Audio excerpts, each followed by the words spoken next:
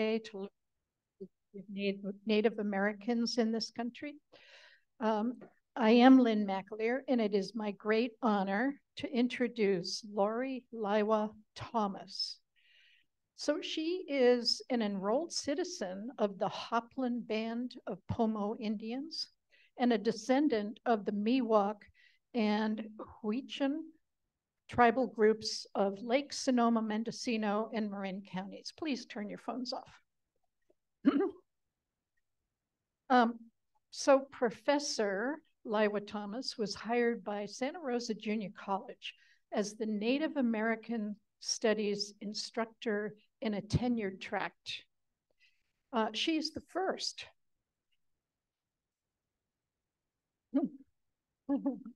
She's the first Native American Studies instructor to be hired at that junior college in its 103-year history. About time. Lori is enrolled in a doctoral program for Native American Studies at UC Davis, where she is doing her research that's focused on Native Americans in North America and in California in particular. Please welcome Laiwa Thomas.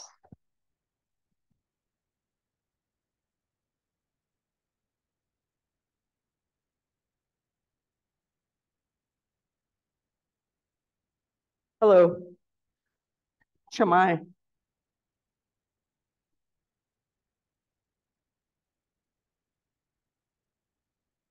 I have to remember not to breathe loud. Sounds like the dinosaurs are coming. Okay. I'm going to go ahead and start.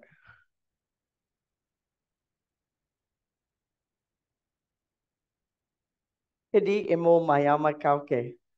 Yowala make chache lada.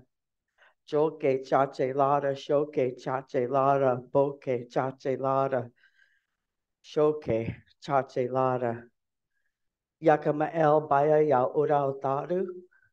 Yakamael baya ya natham. Yabeda boch. Yakamael yolske yoma ura.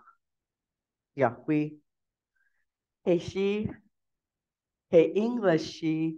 Lori Laiwa Thomas. Hey hintil she. Gatitas. Kakamuts. Kayuke kamul. Ashokawake. Padaha ke. Alate ke. Adanaka ke. Anakosha ke. Abaloka ke. Alima Peru ke. Tamales Beke, and more.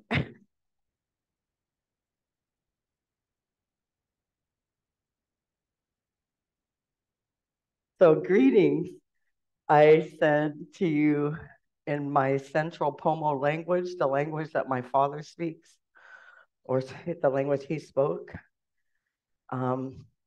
I told you that, greetings everybody, all you various people who've traveled here from different places, various people from the east, from the south, from the west, and from the north. Our Father loves us very much. It is He who is guiding us with His hands.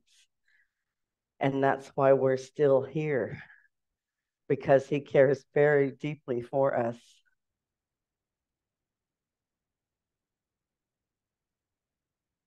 My Indian name is Gatitas, and it means dickbird or wren.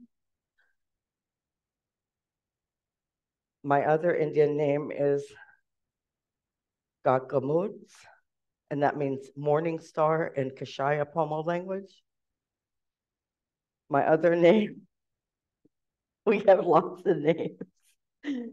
My other name is from Point Arena, where I was raised on my father's res, is also morning star, but it's Kayuke Kamu. So it's different from Kashaya language, Gakamuts. Same Same thing, the morning star. My English name is Laiwa Thomas. And the only people with the last name Laiwa are my family in this country. It's an indigenous name. My grandfather was one of his parents were Indians from Pomo, Kashire region. And his father was one of the Aleutian sailors that came in with the Russians. And they landed right there at Fort Ross in Matini. That's where some of my people come from. I even come from Charles Hop from Hop Ranch, the German man who married Molly Jarvis. That was my great grandparents. I'm from here locally. I was raised in, I was actually born in San Francisco during termination and relocation era. My parents, I'm just one big giant federal policy. That's why I love teaching it in class. I'm like, woo. Anyways, but that's where I'm from. Those are my people. I have a whole bunch of people. I'm from Yorkville. I'm from Potter Valley. I'm from Stewart's Point, Point Arena. I'm Hopland through my mother. That's where I'm an enrolled member of my tribal nation. I have a grandma from Lima, Peru. I have grandparents who are Spanish, who are Italian, who are English, who are German, Irish. The Knight family were the McKnights, but they changed it to Knights. From Hopland and Yokeo. I have relatives from Lake County. I'm Huchnom, which is an offshoot of the Yuki people, who are the original people of Round Valley and Covelo. But if you ask me where am I from, I'll always say Point Arena, because that's what the place I know the most. I don't know nothing compared to what my dad knew or what my grandpa knew. What I know is nothing compared to what they know. So I just got hired by Santa Rosa Junior College, and I currently teach at Mendocino College for 3 years now. I'm still hanging on for one more summer session, and then I'll be completely turned over to here. So I'm still affiliated because those are all my relatives up there. I still help them. I just spoke in Lake County yesterday, but I'm really excited to be in a position to have my dream job. The day I found out that I was selected, I was actually teaching at the Coast Center in Fort Bragg, and I was down at the parking lot at Pomo Bluffs eating my lunch, and I got a call from the vice president of the college. And I jumped out of my car and I started dancing all around, and people started hugging me, strangers. They were like, "Can I hug you?" And I go, "Yeah." Anyways, I was like, I just got my dream job. I get to design a Native American Studies program. I'm 40 years deep into this. I've been going to school since I left Point Arena High School and got right into Davis. And I'm still going because I haven't filed. But it's half written. I just keep getting sidetracked. But I'll finish. But yeah, so that's where I'm from. That's what I'm doing. I currently teach. I have a Native American Studies already. We have an associate degree program. I'm designing certificate programs. I want to create some online programs. I want to create programs that are really interesting. Like I have new classes that are coming up because one of my expertises is Native language, but I want to teach an Indigenous and minority language class that anybody who wants to learn whatever language, whether it be a homeland language, whether it be Filipino, I don't even know the official name, starts with a T. Yeah, that. I've had people from Mexico want to learn Purépecha and other things, but if you get your own materials, I'm going to model the class just like UC Davis. I was the first person to petition to use Pomo language as a foreign language, right? Foreign language, native language. Well, it worked. So I used Central Pomo. I had a linguist test me. And I was able to use that. And then in the PhD program at Davis, you have to choose 2 native languages. So I chose my father's language because that's what I know the most. I dream in the Kashaya language, but I can speak Central Pomo, which is north of here. Kashaya is part of Sonoma County. It's on the northern tip, right in the ocean, Danica Mountain by the sea. That's where my daddy was born. But he raised us in San Francisco till we were 5 years old, when him and mom met each other right down here, 4th Street. Back in the day, that's where I remember everyone was. And so my life has been great. Growing up in Point Arena was the greatest thing that ever happened to me. So I came here and I want to share with you some of my work. Now, I could tell stories. I could stay here for weeks. Those are some of the most, to me, that's my teaching pedagogy. That's my style. I have a story for everything. I mean, because I was groomed as a little kid. They could see when you have a smart person. Eyes sparkle, talkative. That's why I was called Gatitas. I asked the man who named me that. I go, why'd you name me that? He goes, those little brown little birds that run around, talk a lot. Yeah, that's you. that's why he named me that. Because I like to talk a lot. But old people groom young people when they could see if they're smart. And so they chose me to do this. And I also have a photographic memory like my mother. It's sort of waning. Used to be really strong, but it's slipping. Yeah, I'm an emerging elder. Somebody asked me if I was going to bless an event recently, and I was like, I don't consider myself an elder yet. I'm almost there. But we lost most of our elders during COVID. We lost 9. That's big for little tiny tribes. 5 at daddy's, 4 at mom's. We lost our language speaker at Hopland. That was devastating. So now it's like me and my brother are next in line. It feels kind of weird to be the next ones that people are going to be coming to. So anyways, my dissertation is on stories that connect people to places. And I'm obsessed with stories because everywhere I've ever traveled, and living in Point Arena means you ride in a car a lot. Oh my God, Mountain View, Fort Bragg, Santa Rosa. My parents both worked, and so we were dragged all around. We were dragged at meetings at the Bureau of Indian Affairs, the Indian Health Service, all the educational board meetings. My parents were very community involved, and all they did was talk about making life better for other people. And those are the conversations that I have, and now I'm having them with my kids. They have no choice either. Anyway, so I'm going to tell you some stories. And that beautiful photo, Vito Palacino gave me permission to use his photo for all future PowerPoints. I think it's America. I can find the website if you really want to purchase it. It's beautiful. It's one of the best drone shots. The reservation that I grew up on actually is 3 miles up that Garcia River.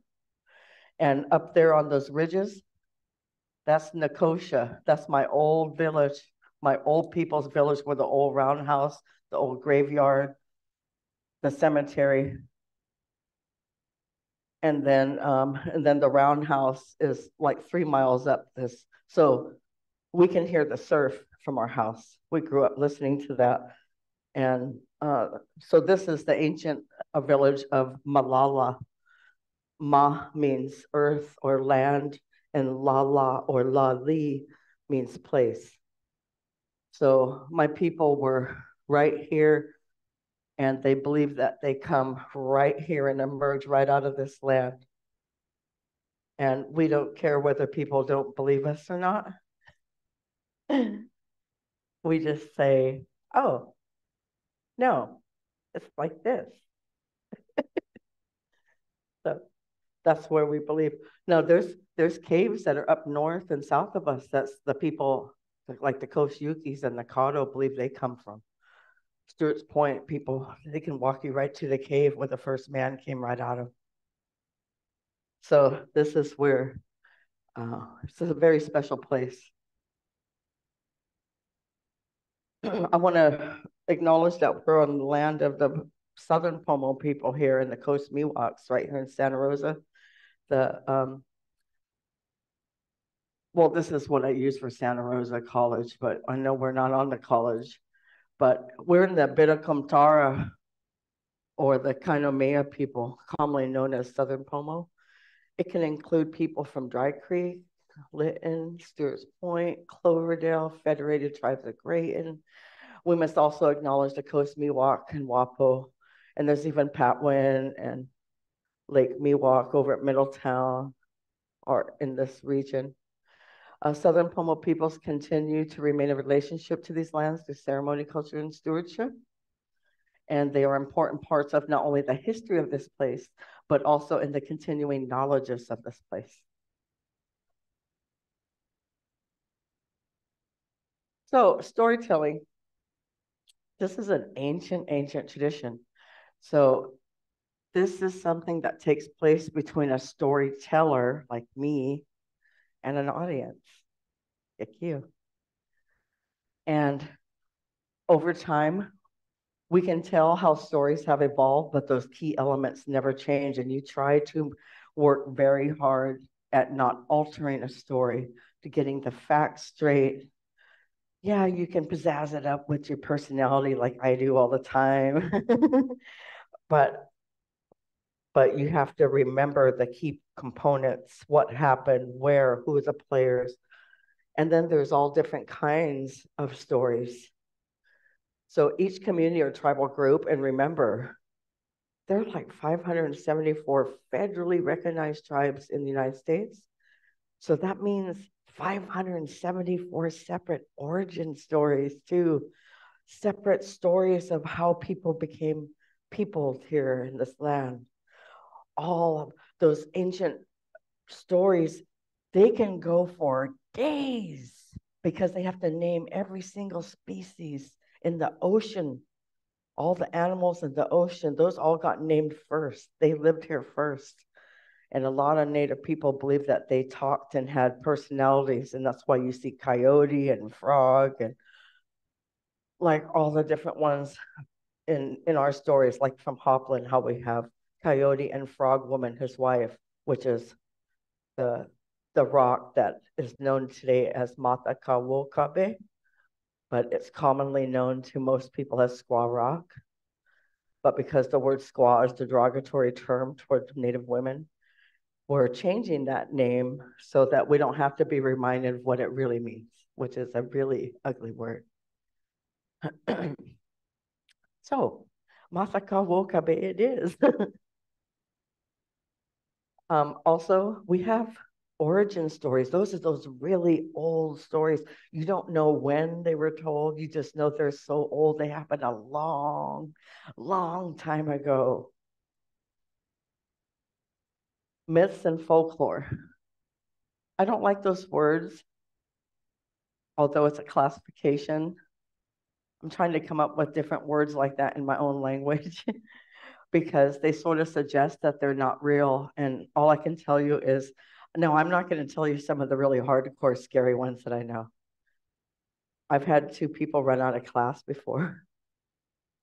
Those ones are spooky. Those ones are the really treasured ones too. Those are rare. But the myths and folklore, they suggest that they're not real. And all I can tell you is, when I tell people, when they say, "Oh, I don't believe that. I don't believe in Bigfoot." Fine, you don't have to. But all I'm telling you is that my friend's dad saw this 65 years ago. I'm not going to tell him that he's full of it. Instead, I would just say, "How do you know you weren't there? You didn't see it?" That's a good one, I think. Anyways, and then there's the supernatural. I know tons of those. Um, those are the really rare ones. Those are the ones that my students go crazy about. They keep begging for more. I can't get them out of Zoom. My 1 hour office hours can go 3 hours sometimes with my students. They just won't leave. Anyways, there's cultural taboos when you're telling stories. Never interrupt. Don't laugh at people or shake your head or roll your eyes. And these are all basics, right? I had to tell this at the last lecture I gave on campus, and one of my students interrupted me while I was telling him the rule is to not interrupt. But sometimes people have disabilities and you overlook those things. And so you just, patiently explain, no, we don't do that, okay? Okay. So, but I'll have stories. You can ask questions afterward, and I'll stay.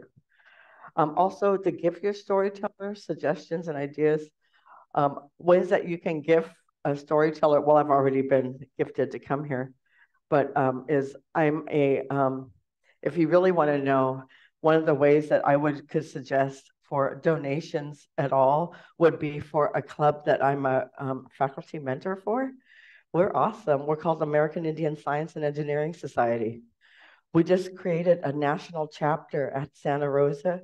I managed to scrape up a bunch of Indian students who are engineering majors, math majors, bio majors, people who are going to be doctors, engineers, and they're going into the STEM field. And so we're trying to get them to Seattle for the regional conference, not the regional, for the nationals. And then we hope to host a regional Region 2 conference here at Santa Rosa next year. We've got Nicole Mann, the Wailaki astronaut, is going to come and give us a welcome greeting when the STEM building opens up at Santa Rosa in August. It's going to be amazing.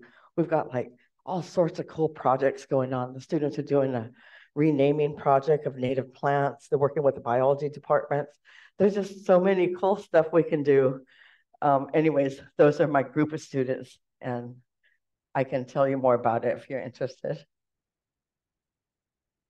So just a little bit of background about California.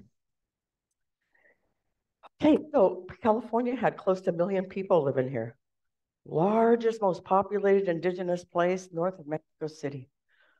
Tons. There's so many they don't even know. They estimate. That's all they can do is guess. So at the time, though, when missions were established, it was thought to be that there were 310,000 Indians living right here, but we don't know. In 1900, between 1850, so during the brutal years of California, it was a really horrific time. I managed to survive, and I'm standing here today because my 6-year-old great-great-grandmother survived the Russian River Massacre right in Hopland. There were 75 killed after Lieutenant Lyon. He went rogue. I was like, what's this guy doing? I was sitting there looking through the archives at the state library. I was like, he didn't even have any orders. He just went and did it. And he even laughed about it. I didn't think it was very funny, but my grandma survived. Her name was Sarah Knight. Her dad put her on his shoulders and climbed through a slough all the way down to the Russian River, and then he climbed Duncan's Peak, Sea Knoll, and hid there for 3 weeks. We also had the help of Fernando Feliz, who told the soldiers a fib and protected us by saying, oh, you know how their Pomos are. They're superstitious when it comes to bears. There's been bears around here. They're gone. They're not even here. There's no use sticking around looking for them. They're not even here. Is basically what he told them. And it worked. And it worked. And so my grandma got to live to be able to have my grandfather, John Knight Jr., who had a daughter named Genevieve Knight, who then had a daughter named Shirley, who had a daughter named me, and now I have a daughter named Sheila. And so all of that happened because of a story about survival. So that's what I celebrate, survival. So I know that there's no more recent data. I have to put up the 2020, but there were estimated 720,000 Indians. It's more like 1 million now. Anyways, there's 109 federally recognized tribes. Those are the tribes in California. So that's a lot. In Alaskan villages have about 250. They're loaded. But California, Oklahoma, the Southwest, that's where you're going to see your most populous native areas. And then there are even 80 tribes that are petitioning for recognition. And those guys have been waiting for like 30 years.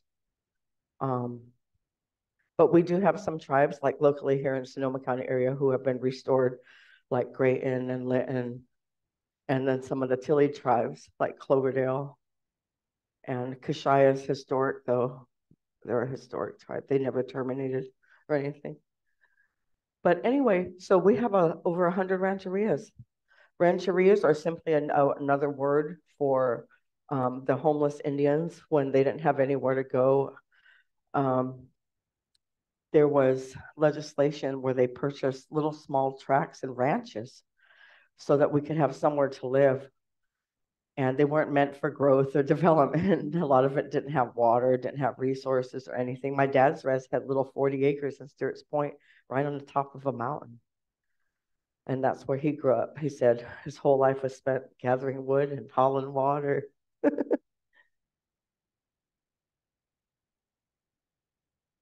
And then if you just look at here, see how we're down here in Santa Rosa, and we're down here in, these are all the different regions of Pomo.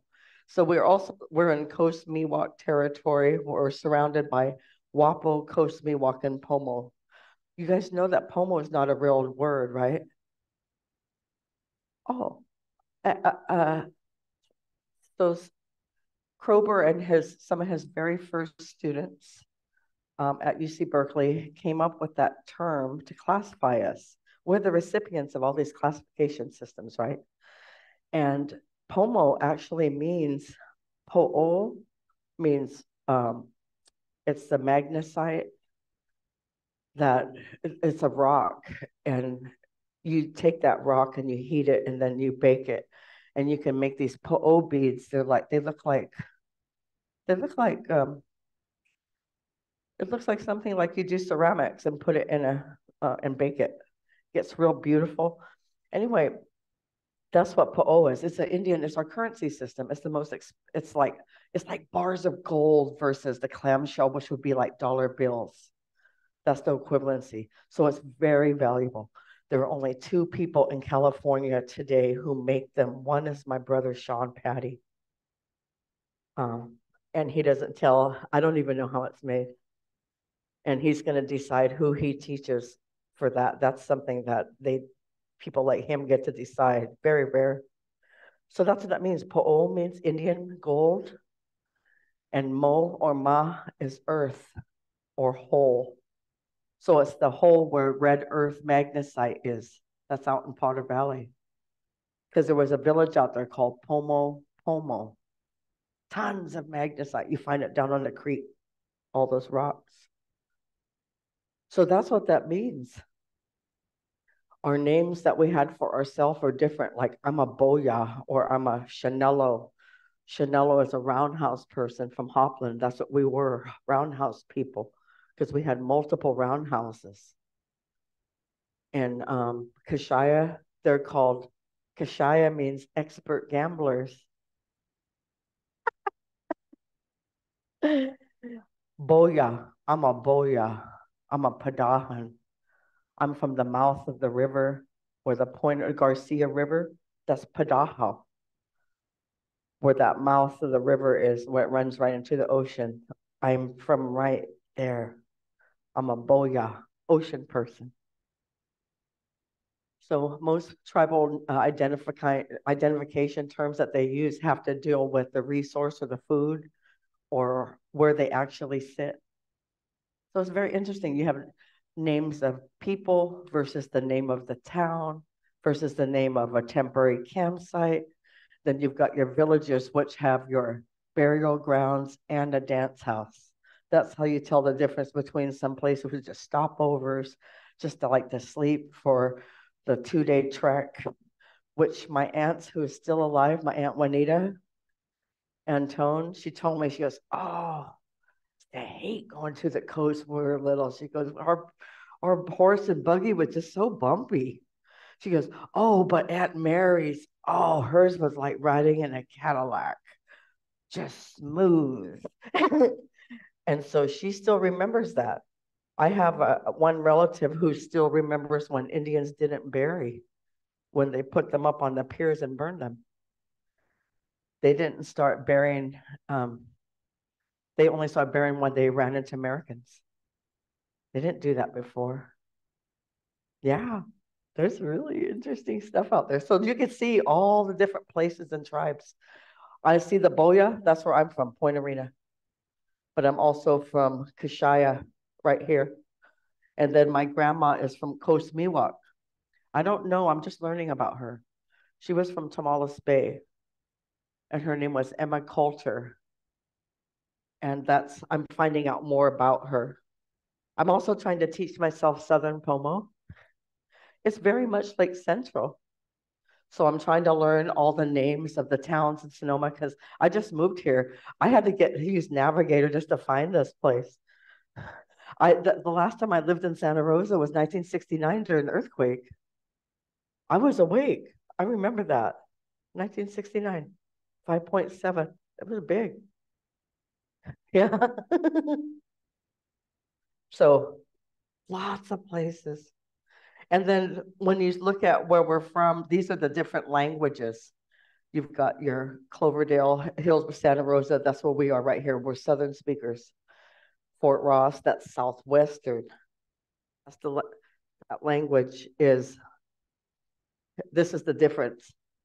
Point Arena, they say, hi, how are you? Si, mama.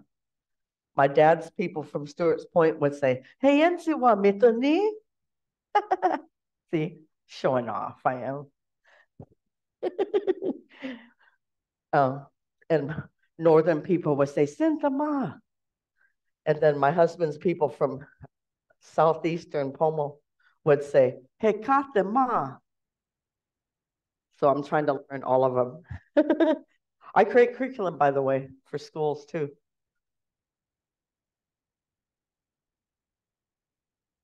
So I found this non-native people can tell a story nice and neat and cute and perfect. Us natives get carried away and start saying, oh my God, remember that one time? Oh, and then remember what? And everything gets all, and I even during my evaluation, one of my tenure members said, Lori, you get so far off track from your stories. I said, but I always find my way back. It drives people crazy, especially people who like things nice and linear and nice and neat and straight. But something you just remembered, you could say, oh my God, wait a minute. I got to tell you this one story though first. Things like that. It's sort of a humorous little way just to let you know that it can get off track. So let's start with this one. So there, I also administer a Facebook group for the past 15 years. I have almost 6,000 people that I can reach daily. Mata Kawokabe. This is the one place called Squaw Rock. Used to be. My brother, when he was the chairman, approached the private landowner, and it was a simple, they agreed to it. They agreed and said, you know, I like that. We had all the research, a backup through myself and through Vicki Patterson, who did her dissertation on Russian River Indians. So we showed all the different ways that tribal people throughout the country have been removing that word squaw, which refers to a female private parts in the French language. And so up on the border of Canada. So we want that word gone. So Squaw Valley just changed their name. Squaw Peaks changed their name.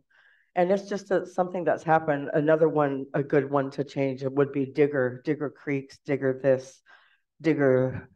Digger is like the N word for Indians in California during the 1860s. It was a really awful term also. So we don't talk like that anymore. So it's good to change those names so that people, we don't, call Native people heathens and devils and things like that. So we don't use those terms either. So, but some people still say it, even I do. Sometimes I'll say, oh, Squaw Rock, oops. I remember. So I don't believe the stories, though. I checked into this, and I think it's really a romanticized version of a story where, I mean, it's hard to say. They say that a woman was going to marry a man, and he changed his mind and married someone else instead from Cloverdale. It was this Hopland Indian guy, and I see a name, but I can't find any information about them, and I can't for the life of me figure out why no one in my family knows anything about this story. So I doubt that it's actually a real story. But what they say is that it's a woman who threw herself off the top. Now, they claim that there was a village right at the base of the rock, like right in the river. I don't believe that. I don't believe that she could jump off of there and land on the man and his new bride and kill them either. It's impossible. I'm no engineer by all means, but I could see what's going to happen if you jump off the top of there. Now, on the other side is some scary stories, though, because that's where the little people live in those rocks right across. But I don't believe that. There's all these stories. Everybody had I read 15 different versions by just posting this picture in my group that I minister on Facebook. I just don't believe them, though. But I don't have a right to tell somebody that. I don't believe that I have a right. Now, if a family wants to agree to believe this one version, go for it. That doesn't mean I do. That's all. That is all. Oh, but I want to read this one. Now, if you ever want to read a cool book, Abalone Tales by Les Fields. In my class in the fall, I'm teaching a class called Original Californians. And it's one of my brand new courses. So I'm teaching that in the fall. It's going to be all on California culture. It's not just history. A history class is different than a culture class versus contemporary issues and affairs, or that can include the jewelry makers. And let's get out of just talking about the gold rush. Let's get out of just talking about the terminal narratives. There's more. There's current things that have taken place that we should focus on too. So that's how I approach it. So Les Fields, he worked with my cousin. Her name was Florence Silva. She lived to be 95. She was my best friend. She was my mom's best friend too. And she was half Italian. She was the one who was supposed to have been an Indian doctor. But the people hated her so bad because she was a half-breed that they rejected her within the reservation. And it was really sad to watch. In fact, women who married non-Indians lost their citizenship in the tribe until my dad became chairman, and he convinced the people to do a constitutional amendment. And he said, hey, so men, where does this tradition come from? Where did it originate? Think about it. This isn't even real. So men can marry non-Indians, but when a woman does it, she's not a member anymore. No, that's got to go. Outdated, outmoded, got to go. And he convinced the people and they changed it. My dad, I watched him to go through 7 constitutional amendments. I was raised at meetings. I knew the bylaws of our tribe when I was like 10. Yeah, yeah. So Florence, see how I got signed off? I have all her notes. Now, what's published in there is nothing compared to the unpublished field notes that he worked with her. Les Fields is awesome. He's a non-Indian researcher. He's one of my favorites beside Peter Nabokov. Parent of all abalone. There's a really good story in there about abalone woman and Dentalia man also.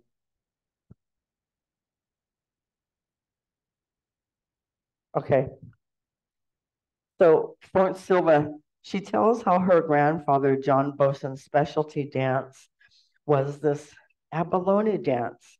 And his abalone pectoral was an essential piece of regalia in the rituals of the Boli Maru religion at Manchester.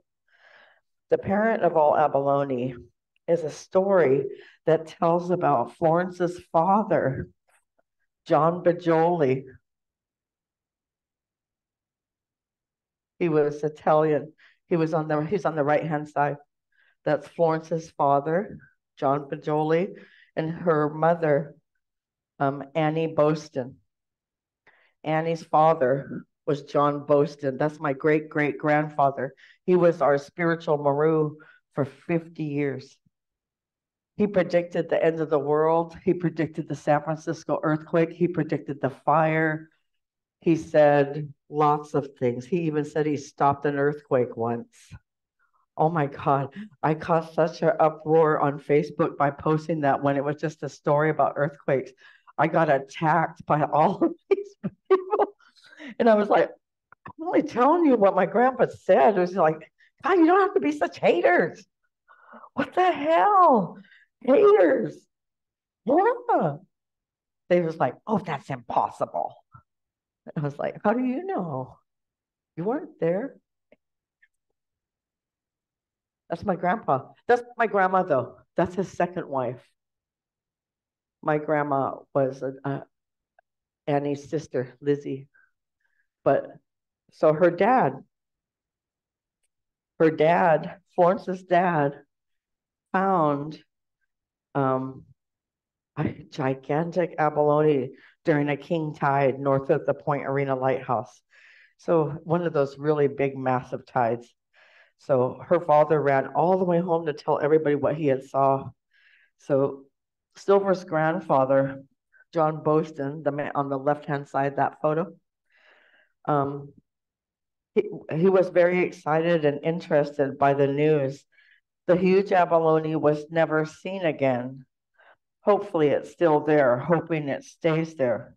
According to Boston, the parent of all abalone was neither female or male, but could produce offspring. This abalone was very big and it was the first abalone. Boston also performed rituals, special ones, where he would take care of the abalone and he could make them spawn by tapping them with a special stick. Like that. That's how they do up in Coast Yuki territory.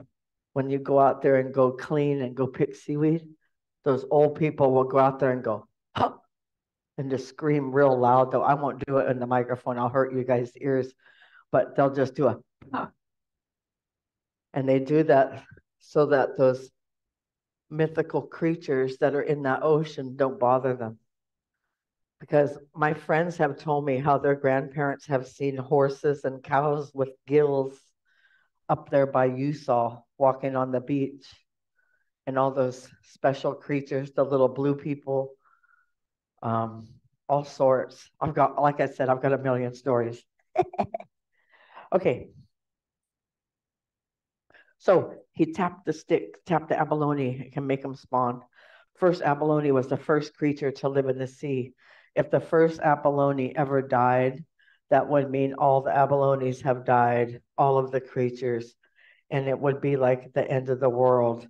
Now, what he'd said was, that there isn't going to be an end of the world where everyone just dies. He says that what's going to happen is there was going to be a big flood.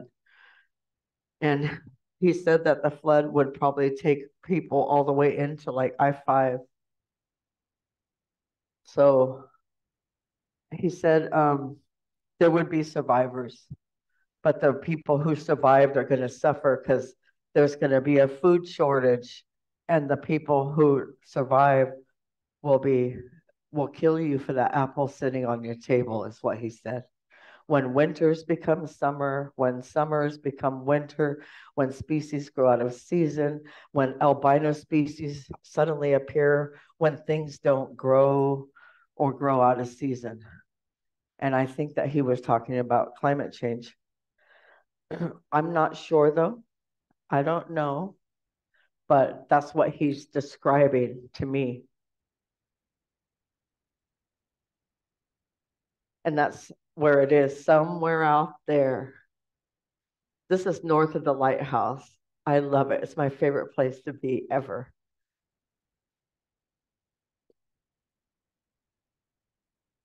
Driving the elk over the cliff.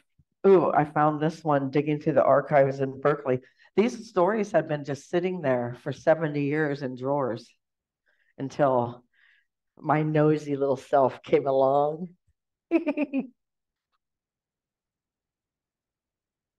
Okay. The Indians of Boya tribe used to live at Malala. From there, they hunted elk. All the land around Point Arena was covered with timber. Everything was wild. The Indians picked out the young men to chase the elk. While they were chasing the elk, the men who ran to the sides had bows and arrows. The men who ran behind the elk had sticks, which they would hit the brush to scare the elk so they would run back. There used to be this large hole on the north side of the Point Arena lighthouse. So American people call it Devil's Punch Bowl. My people call it Kabemo, hole in rock. And it was a big pit. That's how it used to look. This is what it looks like now. You see where the green is, that circle? It's eroding. It's eroding even more because the land used to go way out there. But so they used to run the elk, run them right into that pit. Then they'd have to go down there and use rope, make their own rope, and pull them up. And he said it was hard. But anyway, so they oh, sorry. So this whole peninsula area was covered in brush. And so that's what they did. They would chase that elk right into those pits. Sometimes they would start running and no one could stop them. They made lots of noise. And then when they got to the hole, they would scream. And then the elk would jump into the hole. Anyway, it was difficult to bring those elk up. So the Point Arena Peninsula, its present is barren of vegetation. The hole into which the elk were stampeded is still there. It's about 30 feet deep. It's a rough circle, about 60 feet in diameter, commonly known as Devil's Cauldron, Devil's Punch Bowl, or Kabemo. Ooh, this is a good one. This is the bear at Sea Line Rock. Have you guys ever been out to the Stornetta Public Lands? Well, there's an island out there. It's called Sea Line Rock, Kapataka Water Bear Rock. It's our most famous place that we gather food. Now, this is my cousin. Her nickname is Bear. She's Wapo, Pomo, all kinds of tribes. That's her son. Her great-grandfather is the man telling the story in 1926 that I'm going to read to you. So I thought it was cool that his descendants are walking right where he's talking about, and that her nickname is Bear. Okay.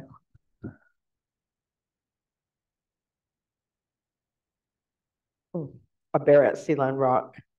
This is another story about Chief Chabus. One day he was at the ocean looking around. He was at Sea Lion Rock. While he was there, a bear smelled his tracks and followed him. Soon the old man found out and ran towards the bluff. The bear got close to him. The bear stood up to bite him. Chabus grabbed the bear's ears and spit in the bear's eyes so he couldn't see him. The bear scratched his arms up, but he was a strong man. He made that bear back up. With all his might, he pushed the bear over the ocean bluff. Then he ran away. He crawled under a thick brush where it was hard for a man to get in. Soon the bear was coming after him. The bear was around and on top of him, but couldn't get to him. The brush was just too thick. The bear got tired looking for him, and he finally went away. After the bear went away, old man Chabus ran away. He ran down to the ocean and went home that way. The whole tribe was staying at Malala. This old man Chabus, he used to pack 20 salmon when he was young. He'd take them home without taking a rest. He used to crack the ocean snails with his teeth. He was one of the strongest men of the Boya tribe. When he would find out that another tribe's warriors or outside people or night men were coming in to fight and attack him, he would set out all by himself and watch for them to come all by himself. Sometimes they wouldn't even come near the house. I can't figure out who Chabus is. I'm still on a mission to find out who that man was in our history, but I've heard he's all full of bites from those sea lions biting him when he used to go hunting out here. So that's one story that was told 1935 by Stephen Parrish, my cousin Carrie's great-grandfather. Ooh, my favorite. This is a really important story. It's called Thunder's House Under the Sea.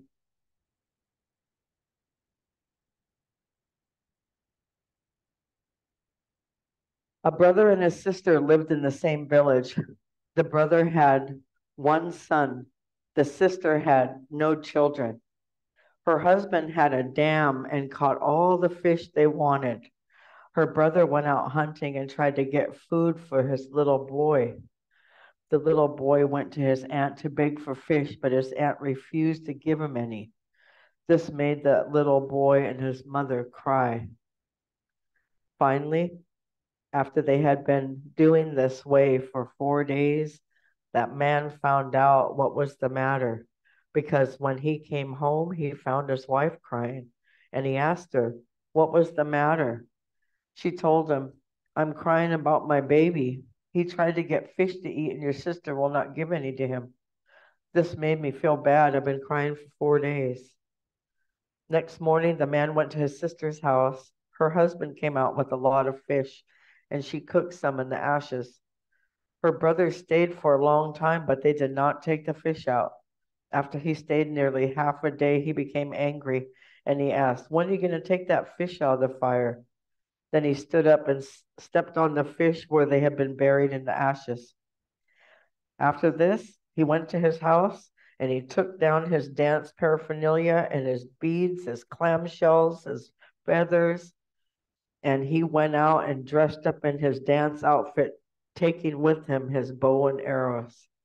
He told his wife he was going away because his sister would not give fish either to himself or his child, so he went off toward the east. He went on till he came to the ridge north of Brush Creek. He stopped on this ridge at the site of the old village of Kotalau. He rested there for a little bit, and then when he went down across Brush Creek, past the old village of Padahau. From there, he went westward, passing along the sides of the big lagoon just west of the town of Manchester to a small lagoon west of this. near the shore of the ocean, right by Stornetta's ranch.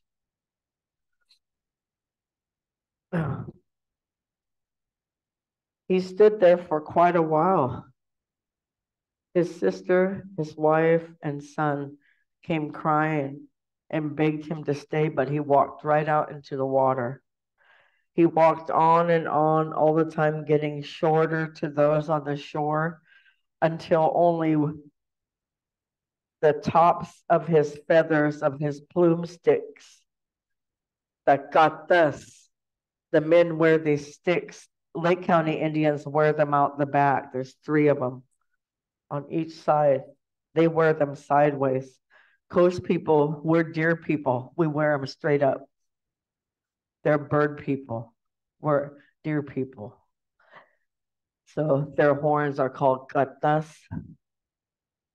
And that man walked into the water and just became shorter and shorter until they couldn't see the sticks anymore. This place where he went out of sight is the point farthest north of the Point Arena Lighthouse, where you can see breakers and white foam all the time.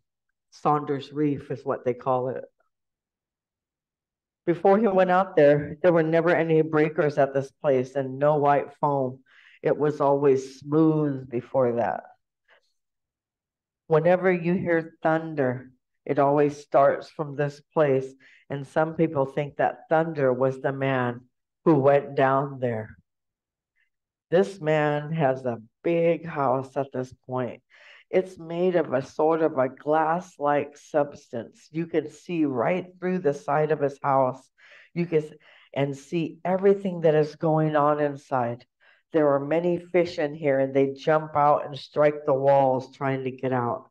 The inside of the house is perfectly dry, despite being submerged in the ocean. The Garcia River flows directly to this house, and he is the one who sends the fish up the river. He has a big lever as large as a redwood tree.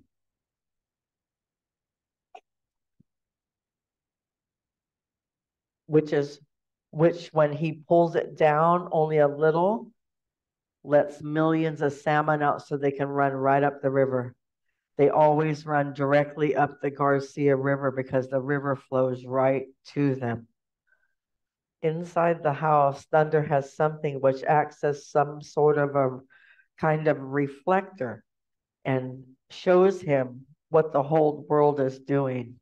It shows him all the people, and he can see what everyone is doing all over the world, what everyone is doing everywhere. Nobody knows just what he eats, but he lives there all alone. Whenever he moves any part of his body, even when he rolls over, it makes a great noise. Under his left arm, he keeps a square piece of glass-like material and makes the lightning. If he were to hold this out for a long time, everybody would go blind and the world would burn up. On the plate supporting the rafters over his door, he keeps 4 split stick rattles. These he just keeps here, but nobody knows what he uses them for. No one goes out to this place where Thunder lives, not even a shaman. Ooh. This story was told January 8th, 1907 by Billy James. Billy James' son is Harvey, right on the left, with his wife, Nan Whipple. He's buried in the Laytonville Tribal Cemetery. Billy James' father is Captain Charlie, right here on the right. He was married to an Indian woman from Kings County. She was Yokut. These people are my daughter's ancestors. That's her great-great-great-great-grandfather sitting down. He was 120 something years old. You know that my grandparents lived to be 123, 127, 109, 117? They lived to be old back in the day. They ate good, healthy foods. They had little doorways this big to get in and zip in and out of. They were healthy people.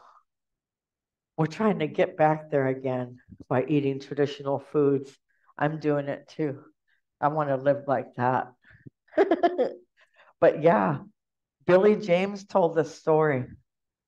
Billy James' descendants lived right here in Santa Rosa. It's a big family. It's called Covarrubias and the Aylars. They married Filipino, and that's their name. But they're all come from him. And that was his story. That place where thunder lives. I'm going to try to commission Eric Wilder to draw me a version of what he sees in his mind as an artist. I would like to see that to go with my story someday.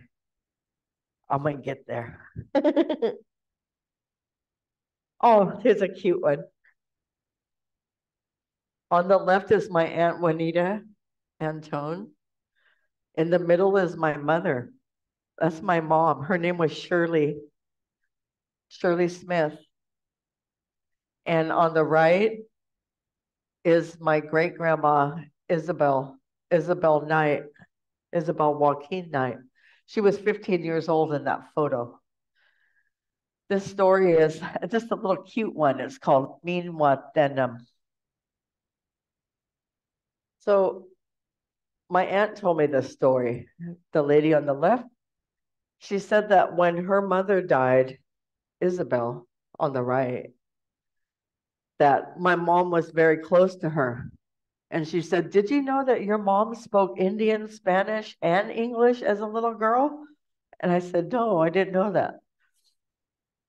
So she goes, "Yeah." She goes, "When my mom died, Shirley was real close to her, and she was just sad. And so we went to the funeral and buried her.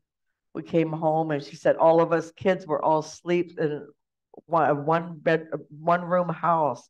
She said that we were like little sardines on the floor, is how she described it.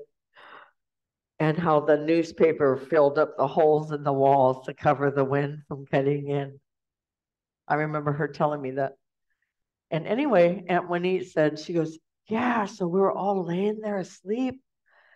And Shirley was crying, my mom. And she said my mom was crying hard and going, like a little kid's crying and having a hard time breathing. Like if you're really crying hard to grief." She said my mom was crying hard, and all of a sudden they can hear creaking on the floor.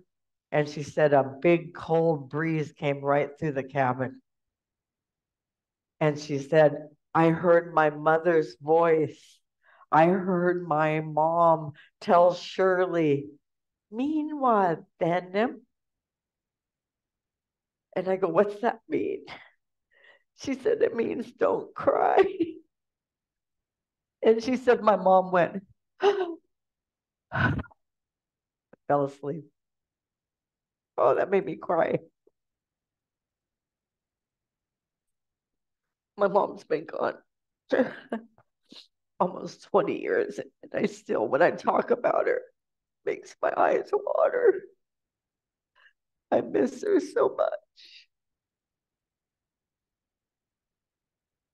But that's it. Meanwhile, then don't cry. Don't cry, Lori.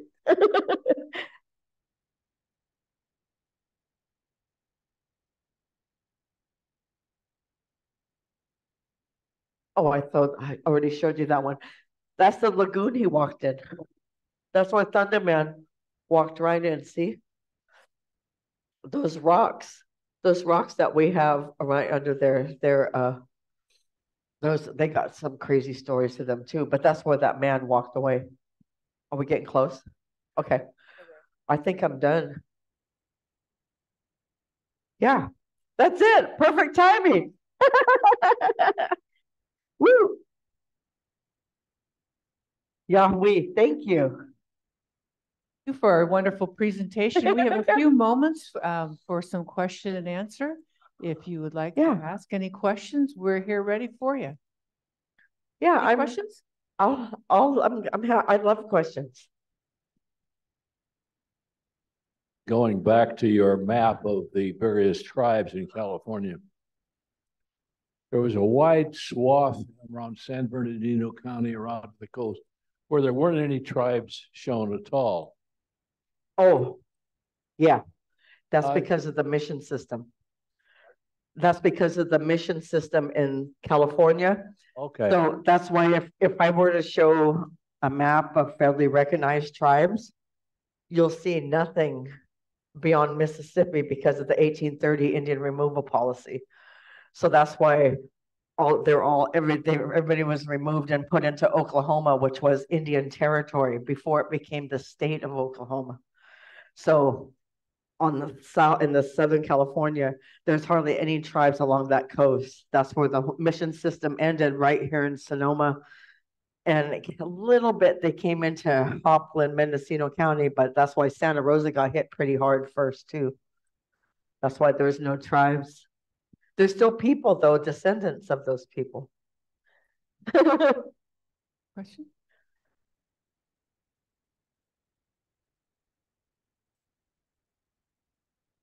Wonderful, wonderful presentation. I'm just wondering about the relationships between the tribes. They could understand each other's languages. They mutually understand each other's languages. Were they dialects of one another or different languages? They're actually separate languages, but they were misclassified as dialects. Within the Central Pomo dialect, there are 4 subgroups. I come from all 4. Yorkville, Hopland, Ukiah, Point Arena. Point Arena and Hopland can understand each other almost exactly the same. Me, my grandma and grandfather's tribe, they're like, it's completely different. My husband, oh my God, I'm scared of them. When my husband talks to me, I'm like, ah. That's all I can say. And speaking of Yeah. your husband, I was thinking that the language may follow marriage relationships and things like that. Oh, yeah. Were there certain groups that did marry with each other and didn't? I mean, I'm just interested. Oh, yeah. Oh, yeah. You know who was our enemy? Was Fort Bragg. Oh, Bull Dam. Yeah, one of our women went missing up there. It was considered foul play, and it was blood law, an eye for an eye. You lost one of ours, you pick who dies next. Who's it going to be? You pick. That's what happened when one of our women went missing a long time ago. This was pre-contact days. People spoke multiple dialects. I met a woman who spoke all 7 around Clear Lake. I just learned that when I was working at Mendocino College, when I lectured yesterday over there in Lakeport, that the 3 women that I interviewed, what was it? Beverly John, Mildred Goforth, and Jeanette Holder, they're all passed away now. They were the last speakers of their language. And so I said, I want to give these recordings to your tribe and to the family members, because sometimes those relationships are tricky.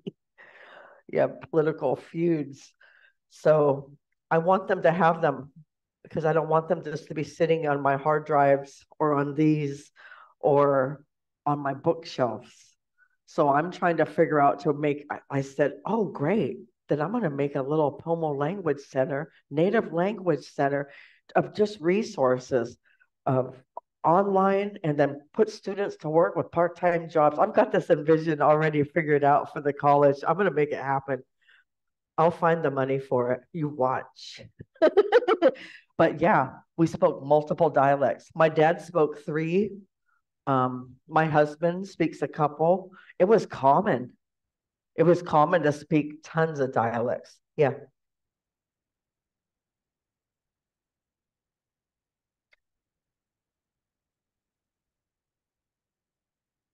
They're all different, like ma'e and mate, or mende, tende, that's mother and father. That's just in my mom and dad's dialects. There's more. they usually, they're kind of similar, but there are theories about that. There are linguistic theories that suggest that the original people were created right there at Clear Lake. And then there's some people who say, no, Potter Valley. Both places were super intense and filled with lots of food and resources to make that happen. I just don't know. And I don't think I'll probably ever know. They're just theories. We're trying to figure out, what happened. But thank you. Good question. What a great talk. When the Russians left Fort Ross, they took their wives, who were in fact members of the Native Americans. Did they retain their language and culture at all in Russia? I don't know. But you know who would know is the Kashaya Indian tribe, because they recently took a couple trips there. I know that some of my relatives have traveled over there because they took baskets, they took women. I'm sure I have a bunch of relatives in Russia. I